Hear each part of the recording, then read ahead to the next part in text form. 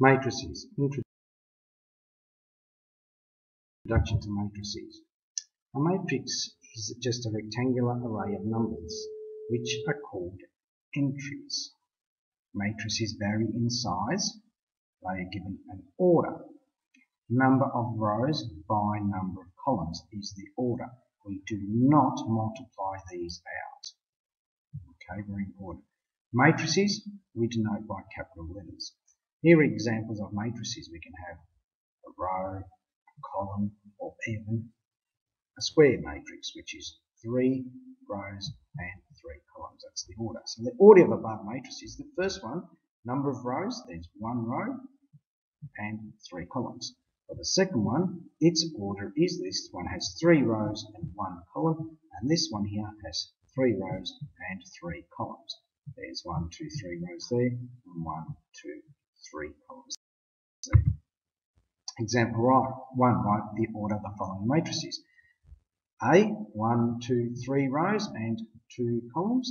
So this one is 3 by 2.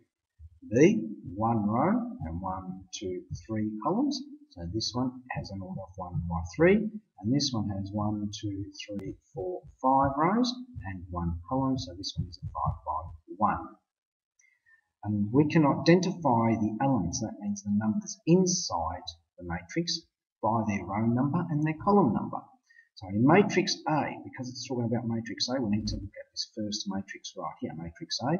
The element 2, 2, that means the second row, which is right here, and the second column, and that's the second column. And they intersect right over here at this number, which is number 1. And we can do it for everything. Matrices are used so we can store information. For two matrices to be equal, they must have the same number of rows and the same number of columns. That means the order must be the same. They must have the same elements in the same position. That's the only way they can be equal.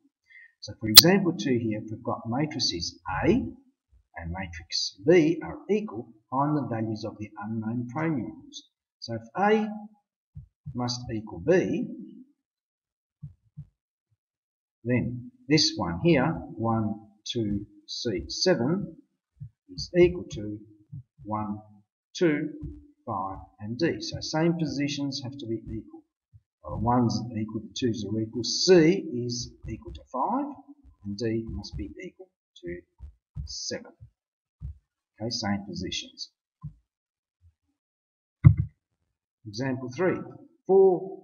There are 4 rows of 3 seats in each row on a bus. So 4 rows of 3 seats. If 0 is used to indicate a seat is vacant, that's the 0, and 1 is used to indicate a seat is occupied, write down a matrix that represents the following. So let's do part A.